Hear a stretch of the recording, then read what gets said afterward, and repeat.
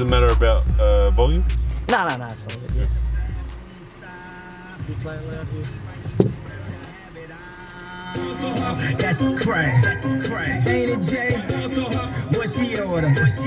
Fish fillet. That whip so cold, this whole thing. Act like you ever be around me. It's like this a game. Who's your girl? Grab her hand. That bitch you don't wanna dance. She's my. Today, thanks to Burger King. Grab 9 nuggies for $2.95 only at Burger King. It is very much Burger King over here, as opposed to Macca's. Yeah, very much. Yeah. Please don't forget about that as well. Yeah, the boys definitely get the girls too. So Lucas, how is this your first time in New Zealand? I mean, what's taken you so long to get over here? To be honest, I think there's enough Maoris and the stuff in Sydney anyway, so it didn't really matter. Honestly, I don't know. I've always wanted to see New Zealand, obviously for what it has in terms of countryside and the greenery and all that sort of stuff. You see a lot of the movies are done over here, and it's something picturesque that you do want to see. It's just never happened. I've always wanted to fight over here, so when I did get the opportunity to come over here with Junior Pati and everything else, I thought that was two birds with one stone sort of thing. So for me, it was perfect. So what about this Junior Pati fight that sort of intrigued you? Because you look much bigger than him. You look like sort of like this is going to be almost sort of a kind of easy fight for you. I mean, do you see it like that, or? Well, to be honest, that's his fault. Okay. That's not my fault. I'm a true heavyweight, and I've always been a true heavyweight since I was been about 12. Where if he walks around 130 kilos, that's his fault, not mine. Yeah, being 5'8" or 9 or whatever he is, like he probably should be around about the 80 kilo mark. Okay. Which I don't think will ever happen again. But that's his issue. In saying that, like Mike Tyson was 5'10" and was a heavyweight, you know what I mean? So that's where he's chosen to be. So I'm not doing anything wrong by fighting him. It's his fault that he's short and I'm not. But plus he has the belts on the line as well, right? So you got the WBC. With WBC belt, yeah. Is that a prestigious belt, like the silver? Anything WB or WC. You got WBA, WBC, IBF, WBO. So anything of those four will give you good rankings across the board, and it's something that I'm looking for at the moment because I want to be able to get back up in the rankings and get back on the world stage. So this fight for me is very important because not only a new trainer, making sure everything's good, I'm mentally ready, physically ready. It's got the good rankings as well. So for me, I'm really excited about the whole thing because it is a process, and I think the process is really coming together with this one. Yeah, that's right. And we're crashing. Yeah, good. How do you find driving, by the way, in New Zealand compared to? It's good. It's different when you've got a camera on and you're trying to talk. No, it's good. It's very much the same as Australia, which is great. So, other than almost crashing just then, I've been doing very well. I guess the big fight that everyone want to see, the Tasman rivalry. Yeah. Joseph Parker, what do you make of him? When was the first time you heard of Parker? When it comes to heavyweights, I'm always very interested in all heavyweights. So you keep your eye on the game. People ask me about lighter weight guys, and I have no idea who they are, what they do, or anything else. But I know all the heavyweights, so Parker's always been on my radar for that reason. Very, very excited, very happy that he's gone through the WBO route and got the title and been the first, I think it's the first New Zealand heavyweight champion ever, all that sort of stuff. I think that's absolutely sensational. It is something that will happen, and it's going to happen. So it's a matter of time. I think with his fight against Flores, I think he'll come through with flying colours. Myself, I'm also very confident. As you can imagine, I'm always very confident with every fight, but I'm very confident I'll win tomorrow night. So it leaves us with like, should we do it now or maybe later on? So we'll have a chat with Higgins, see where everyone's at, and then we'll take it from there. So how did you assess his fight with the Dillian White? How did you think that went? I think he should have done a little bit more earlier. So in the 12th round, knocked him down and had him on the ropes and everything else. I think if he did that maybe the 10th or 11th, he could have actually got him out of there. Okay. So I think Dillian White won the fight. And I think Dillian White in general is doing very, very well. He was in the best condition of his life against me. Unfortunately I wasn't, but he's carried that on. You know what I mean? Did you like the lead up to that fight? Because you seem to be playing the race card a bit too much. Was it kind of a downer for you? Like the For me, that side of things, very much so. But I assume it's his way of getting into people's heads. And do you think it worked? Like, do you think it? No. Okay. No, it just pissed me off really. So for the worst thing for people who know me, the worst thing you want to do is piss me off. Yeah. So it was my downfall that I didn't bring it to the table on the night. But yeah, it just really pissed me off. I think it made him look a little bit silly as well. Yeah, I think it did. I think it did. Which isn't a good thing. Because it seemed like a cheap shot. Because people know you for a long time. Yeah, that's right. That's right. And anyone who knows me and knows my background and everything else, like I love the darker chicks. My kids are half Filipino. You know what I mean? Okay. So there's the Asian card.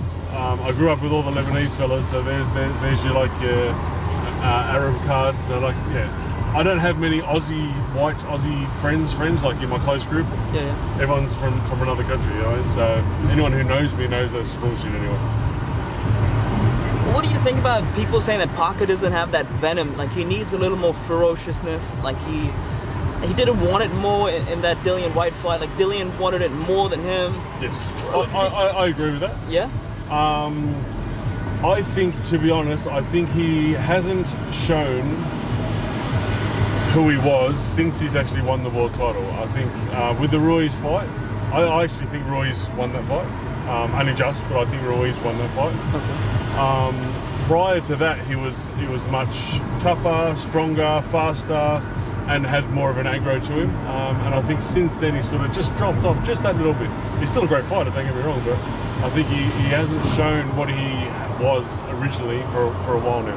Why do you think that is? Do you think it's just life is good now and you know what I mean? It doesn't have to struggle as much, or life is made? I don't know. Yeah, I honestly don't know. Like everyone's different. Okay. And I'm not sure what his deal and situation would be, but I know that could be a factor. Yeah, definitely. But he sent messages to you, right? About I talk to all the boxers all the time. So okay. And he seems like a really nice guy, though. I mean, yes, so that's definitely a fight that people would love to see. So what about Higgins? What do you make of him? I think Higgins loves to talk. I think he likes to hear the sound of his own voice.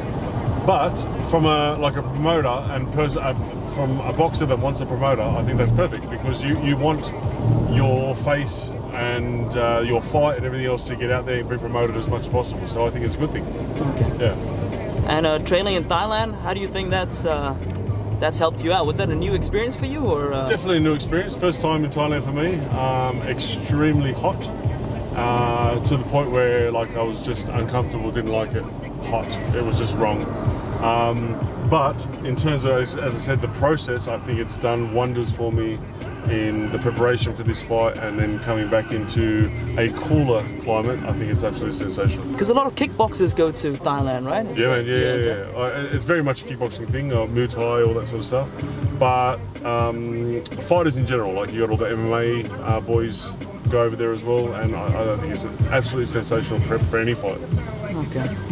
And you mentioned yesterday in the interview that the Ricky Haddon situation. Mm-hmm. What's happening there? I'm actually not going to say anything more on that. Okay, but just so I don't get in trouble as well. Okay. I've been told not to say anything. But you don't see that causing legally as well. That's not causing any issues with Parker fight or anything from happening, right? No. Okay. I'm pretty much finishing up with Hatton. Okay. And that's all I can. So the fight is it's looking like a green light then, Okay. There's no reason why it can't happen now. No. I want to know why the air conditioning isn't working. Yeah, I know. You've been trying to figure it out for. Well, I'm assuming you just press up. What about auto? What does that do? Now we turn it up. Oh, there we go. I think it just might not work. Because that's on full. Yeah, that's on full. Is the AC on? Yeah, AC's on. Yeah. By the way, that's Sky Tower. Yes. That's the iconic. I think the one in Sydney is better. Oh, you guys got okay. Yeah, we got Centre Point Tower. Okay. Yeah. You're already throwing shots. Of course, man. Yeah, that's how you promote a fight, right? Start. That's right. Now, I think if Parker and I ever get together There won't be any bad blood or any like bullshit. It's just basically two fellas coming together wanting to fight. So I think it'll be great. And your quick prediction on Tyson Fury, Deontay Wilder. How do you see that going? There's two ways to look at that. You got if Fury can stay away from Wilder, Fury will win it over a points decision.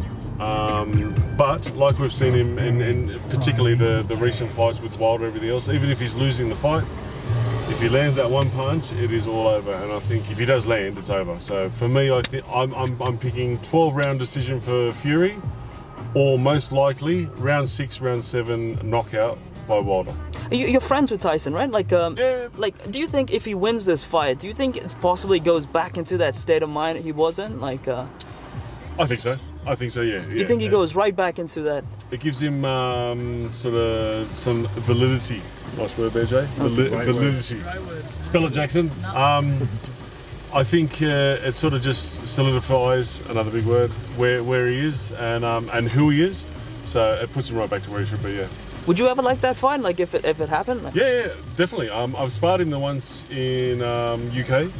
Now, when I say sparred, it was pretty much a piss take. He was throwing spinning back elbows and all sorts of stuff at me. So it wasn't exactly a fun experience. But he is very, very good at what he does. He's 6'9", extremely long, but moves like he's about 6'1". You know what I mean? Like he's very competent in what he does and very good with his boxing skills. So, cause yeah, I saw him when I was at Joseph Parker when he was challenging Hughie Fury. Yep. And he was massive. He is. And I just never thought he was gonna do it. I thought that's a waste of a talent, you know? Yeah. But then to see him actually lose it is sort of. Yeah, I think mental health is a very important thing, especially with men. Like I think women talk about it a lot just between themselves, and they sort a lot of things out between themselves. But when it comes to men very much, yeah, I'm tough. I don't need it. I don't need help, all that sort of stuff. And I think to have someone around who can help and talk and be positive and have gone through it and show the young fellas that it's okay to talk about it, all that sort of stuff, I think it's really good. So I think if he comes out on the other end of this, even if he loses, like if he puts on a good performance, he's still back to where he should be, which is, I think, is great.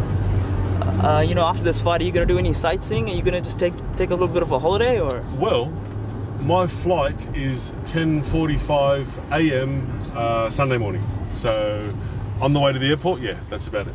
Well, why do you do that? Why do you most why not see the place? You know. Well, most promotions, that's actually how it happens. Okay. I've had fights in UK where I've basically gone to the hospital, got some stitches, got home to the hotel about 3 a.m. and I left at 6 a.m. for the flight. Wait, so you're saying after the white fight you left the next? Yeah, straight away, bang, straight on the plane and we're gone. Jeez. Yeah. And that happens all the time. That's just what happens. So generally the promoters have to pay an extra day for accommodation, all that sort of stuff, and they don't want to do it. So, got it. But I guess you'll be back for the Parker fight, right? I don't know. I honestly don't know. Yeah. It's a good call. Good call. Yeah. But I guess if you beat Parker, that opens up the door for the Fury fight, right? I mean, anything's possible after that, right? It is, yeah. As I said, with the WBC belt and rankings, it really does open up a lot of doors for me on the world stage again. With that, I'm following someone, and I'm not sure if he knows what the hell's going on. So not only am I driving in a foreign country, he's not exactly good at what he does.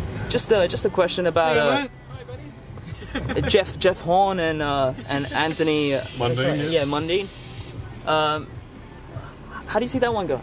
I think Mundine's getting a little bit too old. What is he, 40, 43? I'm not sure, yeah. Okay. He's still in good condition. And no doubt he can still box and still be fast and everything else, but he just won't be as fast as what he used to be.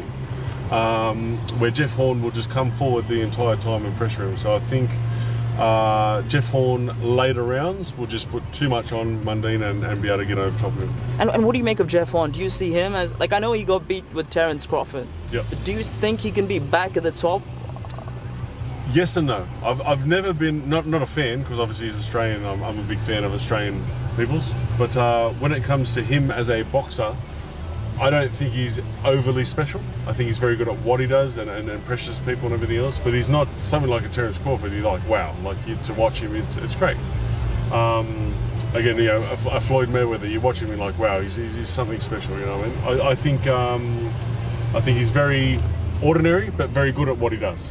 So that Pacquiao fight, you just think it was just the hungrier fighter just went in there and did whatever it takes to get that win? Pretty much. And I also think that the only reason people know him is because he fought Pacquiao.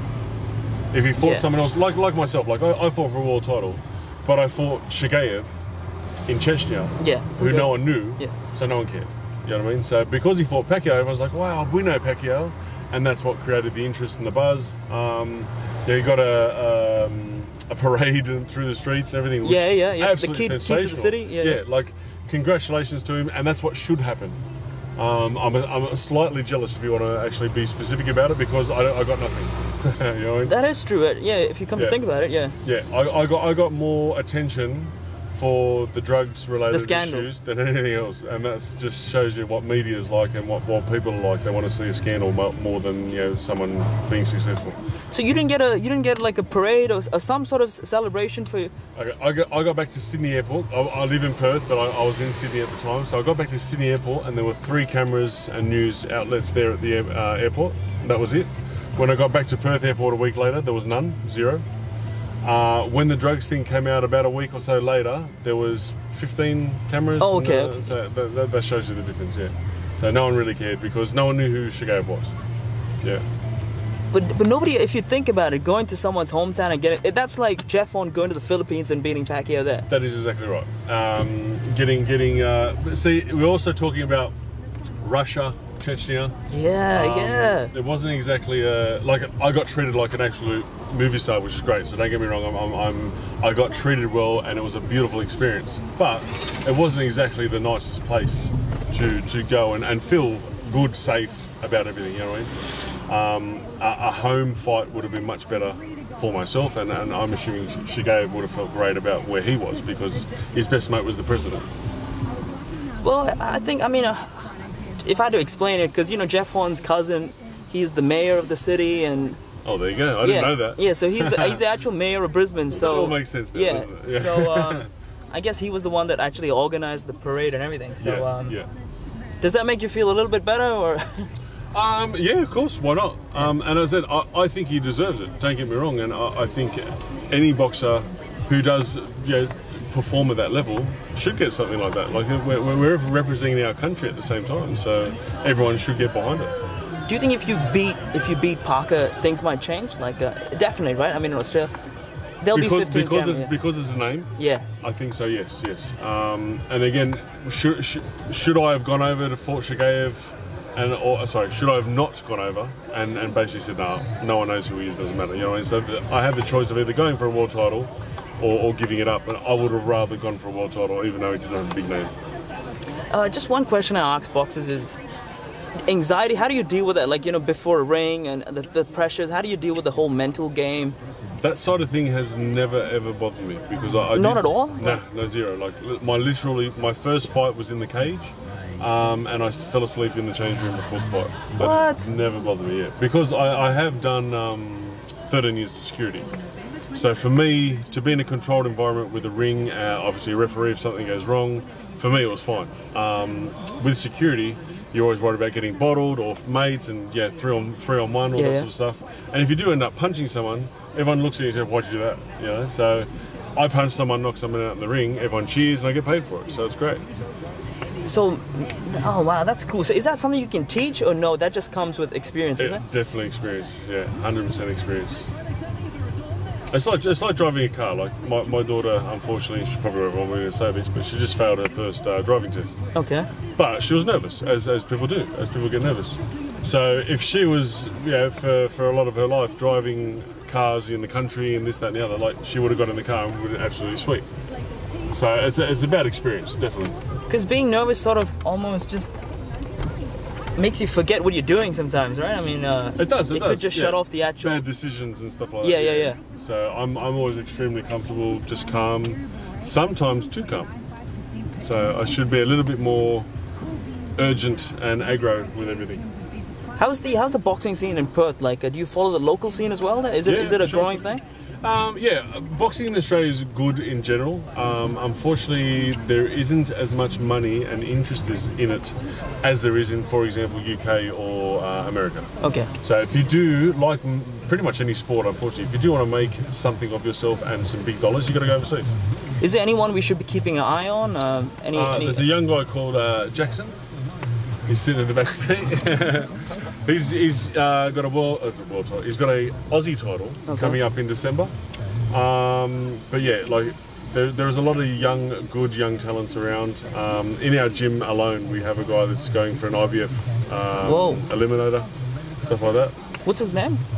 Do you want to put it on? He'll be able to give you the full yeah, spiel. Steve Gargo. He's a welterweight. He's 9-0.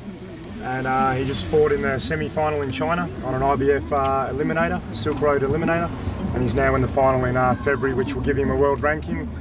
And obviously, once you've got that, you can start to demand a higher person, a higher caliber of opponent. And I'm guessing Tommy has interviewed him and has done the Tommy Watt from T to T? No, see, we're over in Perth, dude. Okay. Yeah, Tommy needs to branch out a little more. He does. Okay. We've got another guy called Francis Chua. And he's also fighting, is it Kai McKenzie, is that right? Yep. Kai McKenzie, which will give him like a number 3 world ranking, stuff like that. So it's good for me to be the older person in the gym, who's sort of been there, done that as well, and be able to give some sort of experience onto the younger fellas as they come through.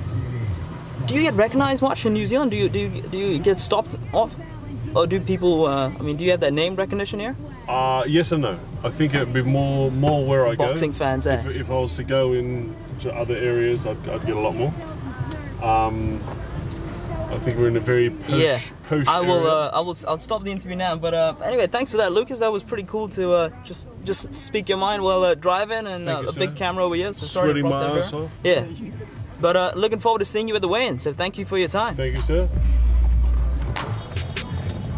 Cheers.